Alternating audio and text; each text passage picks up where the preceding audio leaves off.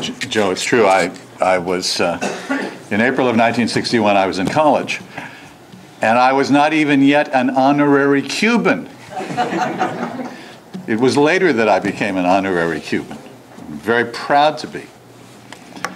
I have a new book coming out. Some of you may know I have a new book. It's called Castro's Secrets: The CIA and the Cuban Intelligence Machine.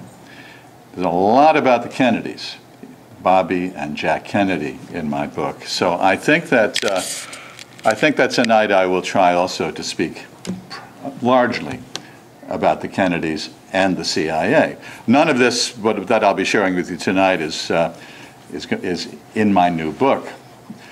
There's going to be an event here on the 30th of this month when I will present the book. So maybe I'll see some of you then.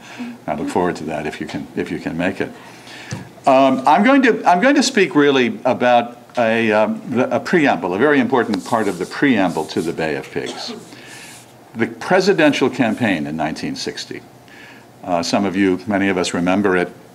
It was the closest election of any until 2000, when there can't possibly in America's political future be an election closer than the one in 2000. But until then, the 1960 election between Nixon and Kennedy had been the closest.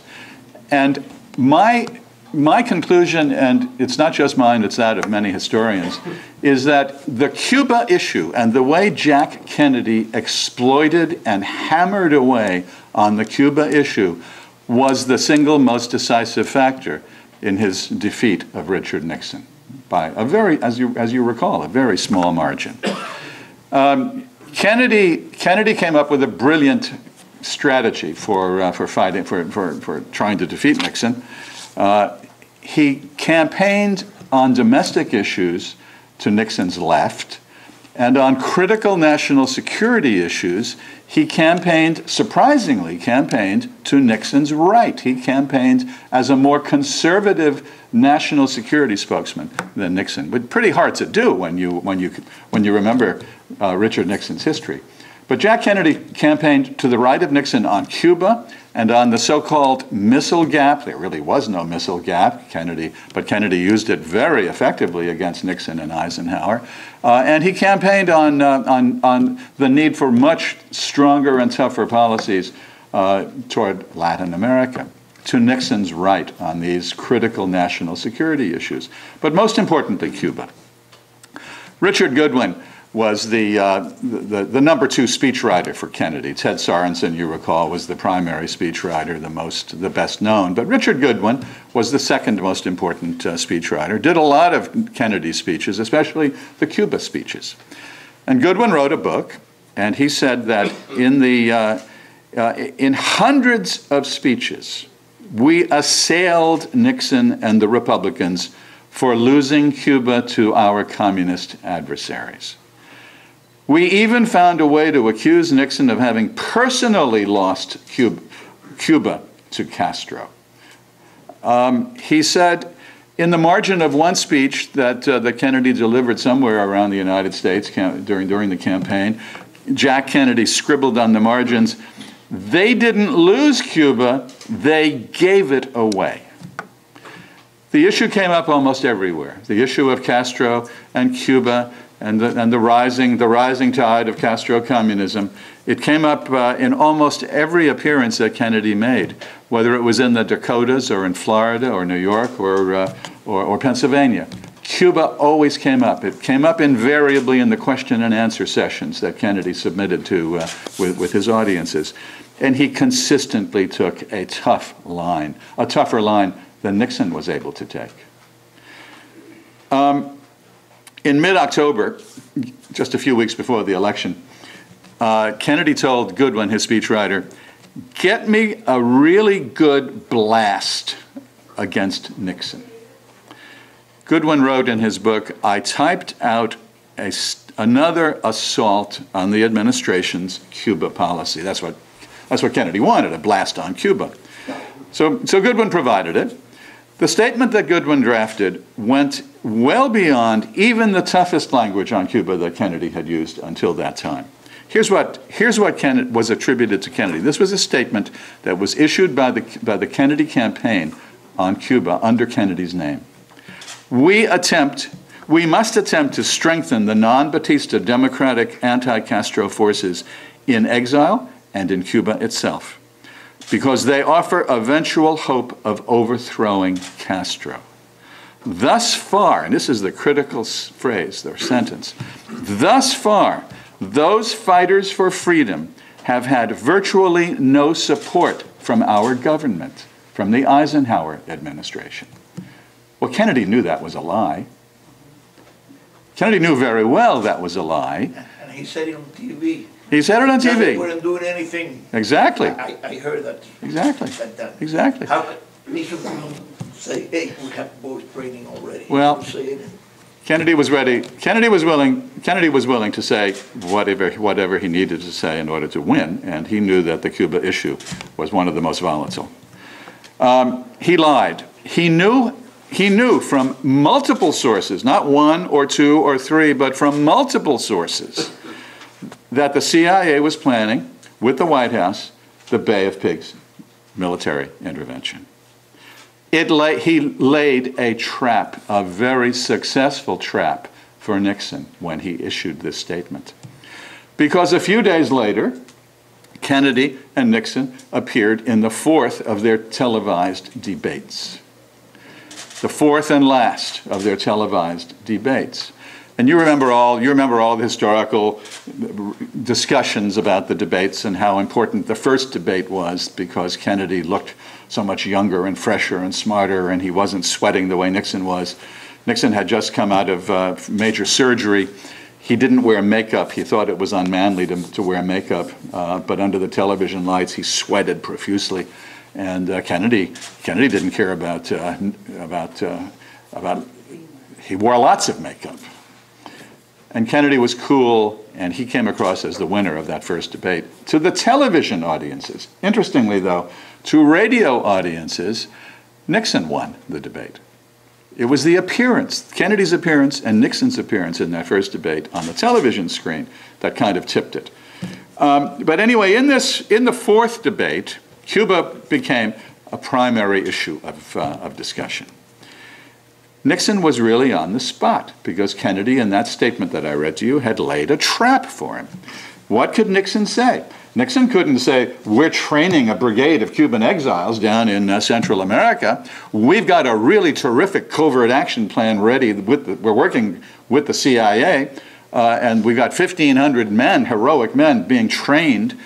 Nixon couldn't say anything of that. He couldn't say anything. He couldn't admit any of it. So Kennedy had really put him on the spot. Here's what Nixon had to say. Nixon said, Kennedy's recommendations for handling Castro are probably the most dangerously irresponsible ones he's made during the course of this campaign. Kennedy was irresponsible for saying what the administration, the Eisenhower administration, was actually doing. It was, of course, exactly what the Republican administration, working with the CIA, was doing. And Nixon himself was the earliest advocate of the Bay of Pigs intervention in the Eisenhower administration. Nixon later wrote in one of his memoirs that Kennedy's manipulation this way of the Cuba issue was the single most important factor in Nixon's defeat in the elections in November. I had no choice, he wrote, but to take a completely opposite stand in that fourth television debate. I had no choice. I had to attack Kennedy's advocacy of open intervention in Cuba. This was the most uncomfortable and ironic duty I ever had to perform in a political campaign. What an irony. After the debate, after this fourth debate, former Secretary of State Dean Acheson, one of the grand old men of American diplomacy, Truman's Secretary of State, met with Kennedy, and Kennedy asked him. Kennedy is still the candidate. He's a senator. He's not yet president-elect. He asked this great titan of American diplomacy, a Cold War hero. He said, "What did you think what I've been saying about Cuba. And Acheson said, "You should stop talking about Cuba. I don't think it's going to get you anywhere. You're likely to get hooked into positions that will be very difficult for you afterwards." It was really good advice. But Jack Kennedy, filled with hubris, knowing that he needed the Cuba issue if he was going to defeat Nixon, Kennedy ignored Acheson's sound advice. Kennedy was aggressive and astute as a politician. Acheson was a mere diplomat. So everywhere Kennedy campaigned from there forward until Election Day, he continued hypocritically to brandish the Cuba issue against the Republicans, specifically against Nixon, in ways that made him the most militant of the candidates, the one most committed to supporting freedom fighters against Castro. And Nixon and Eisenhower, of course, and the CIA could not admit that they were doing exactly that. Okay, how did Kennedy know? And he knew without any doubt. He knew absolutely with certitude, because he knew from multiple unimpeachable sources. There were 4 principal sources. There were really a couple of others as well, but 4 principal sources. And I know this because I've read many of the oral histories at the John F. Kennedy Library up in Boston. Much of what I'm going to tell you now comes from oral histories at that presidential library. Remember Tom Braden? Tom Braden was he was a socialite, and he and his wife became the models for a long-running television program. I forget what it was called back, I don't know, in the 70s or 80s. Tom Braden had worked at CIA, and he knew, and he had retired from CIA by the time of the 1960 presidential campaign, but he stayed very close to many of his former CIA colleagues. And here's what Tom Braden said in his oral history at the Kennedy Library. I found this. I didn't expect to find this when I read Braden's oral history. I thought I might find something in it for the book that I have coming out, but I found this. It's not in the book, but it's useful tonight for this presentation. Here's Tom Braden. "I remember taking a walk with Bobby Kennedy in some hotel garden in Los Angeles. And I remember saying to him, 'Did you know we are going to invade Cuba?' I really shouldn't have told him that, but my passion for Kennedy's victory was so great that I did anyway." The fellow in charge of this operation against Cuba, I told Bobby, is a great guy, and you ought to get to know him right away. His name is Dick Bissell. Bobby raised his eyebrows, and he said nothing. I don't know if he'd known about it or not, but he must have. He didn't say anything. So Bobby just heard it. He was Jack's campaign manager.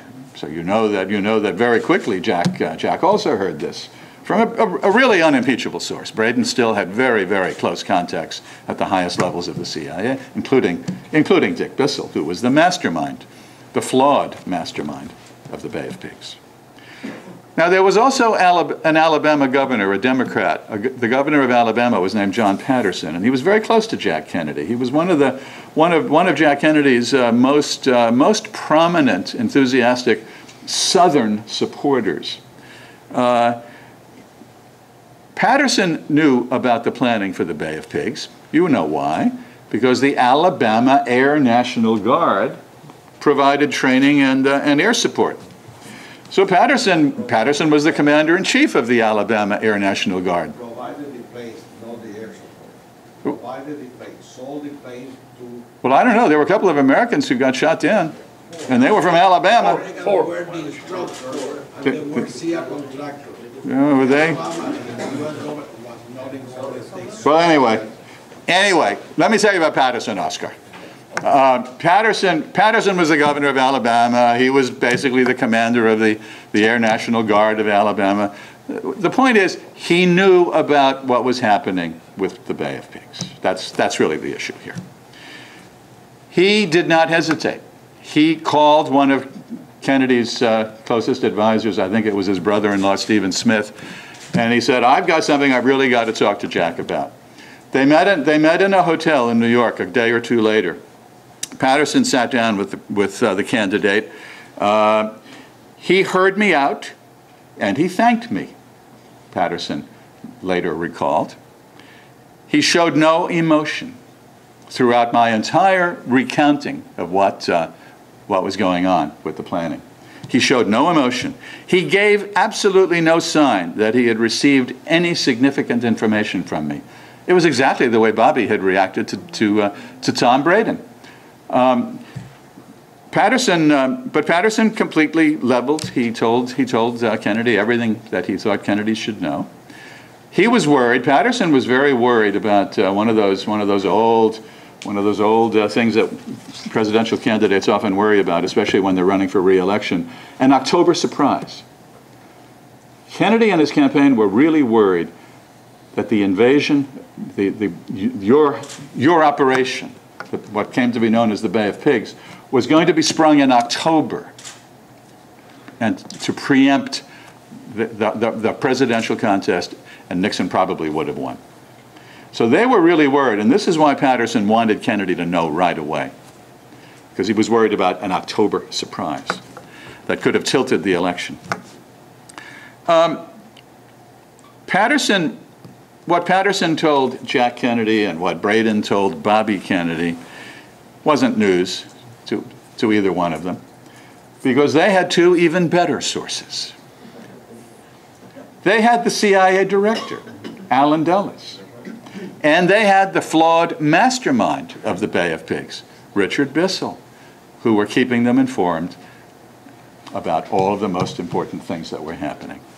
Allen Dulles used to spend a lot of time up at Palm Beach with a wealthy man who lived a door or two away from Joe Kennedy, and he would stop in when Joe and Jack were there. He would stop in, and Allen would stop in, and doesn't seem to be any doubt, although there's no documentary evidence, that Allen Dulles was keeping Jack very well informed. Inappropriately, Dulles was working for the Eisenhower administration. When I worked at CIA, I only had one boss. It was the man in the White House. And you don't work behind the back of your commander-in-chief. But Allen Dulles did, and so did Dick Bissell. They wanted Jack Kennedy to win. They didn't like Dick Nixon. Remember who the two people were that Kennedy announced the day after his victory? He went out in front of his house in Georgetown and he announced that he was keeping on two people, high-level officials from the previous administration, Allen Dulles and J. Edgar Hoover. Allen Dulles earned his position with Kennedy in the Kennedy administration. Now, Dick Bissell and Jack Kennedy had a very, very close relationship. Seymour Hersh, in his book, The Dark Side of Camelot, he discovered many, many meetings that Bissell had with Kennedy in the White House after Kennedy occupied the Oval Office. Hersh found these records in the declassified records of the Secret Service that kept logs, and they knew the many, many times that Bissell came to see Kennedy.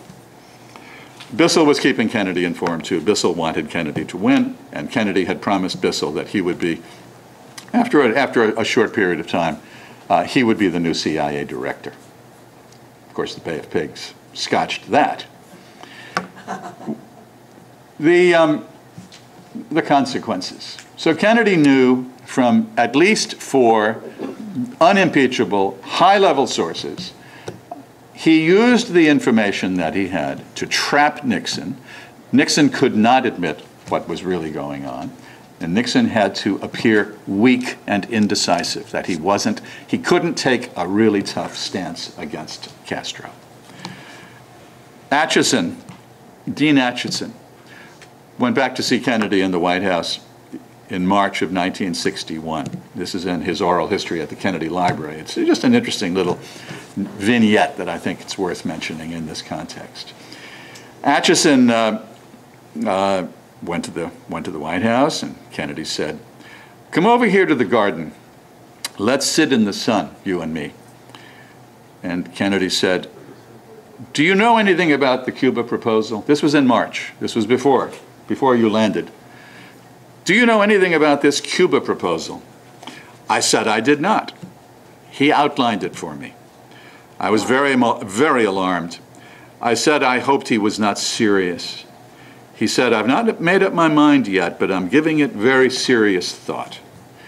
It seemed to me, Acheson said, it was a disastrous idea, a wild idea.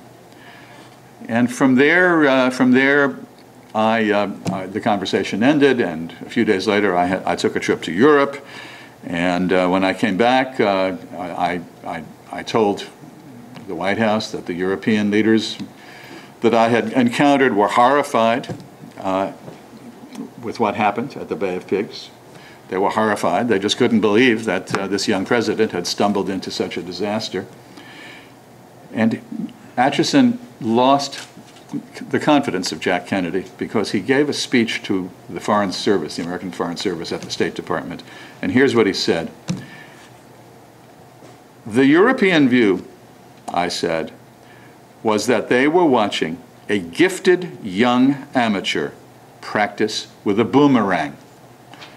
This is the way he referred to Kennedy. And Kennedy, I don't think Kennedy ever spoke to Acheson. Well, I think he did speak to him again, but he really resented that. Acheson had been right. Kennedy had trapped Nixon, but Kennedy had trapped himself as well. Kennedy could not escape. After the way he campaigned on Cuba, after the way he trapped Nixon on Cuba, he could not escape the burden. He had to, I'm out of time. I'm just about done, Joe. Kennedy could not abandon the Bay of Pigs. He could not have withdrawn his support. He could not have canceled it. If he had, he would have been seen as a coward and as a hypocrite, as a liar, the man who campaigned so strongly to topple, on the need to topple Castro, to support Cuban freedom fighters on the island and off the island. He would have seemed like a coward and a hypocrite if he had canceled the operation, and he knew that. He would have canceled the operation, a military operation that had been started, that had been spawned by General Eisenhower, the hero of World War II, of the Normandy invasion. How could Jack Kennedy cancel a military operation that had started under the imprimatur of Dwight Eisenhower? Kennedy made, in my view, some of you have heard me say this before, I think my view is that Kennedy made a cynical, a highly amoral and cynical decision when he decided to go ahead and give you the green light, because he knew that the chances were poor. He decided that for him it would be better politically to go ahead with the intervention than to cancel it. It was called the disposal problem. How would he have disposed of the brigade? How would he have explained to Americans and to Latin Americans his decision to cancel it? He decided, I believe that he decided it would be better to take the disaster of a failure on the beaches than to cancel the intervention.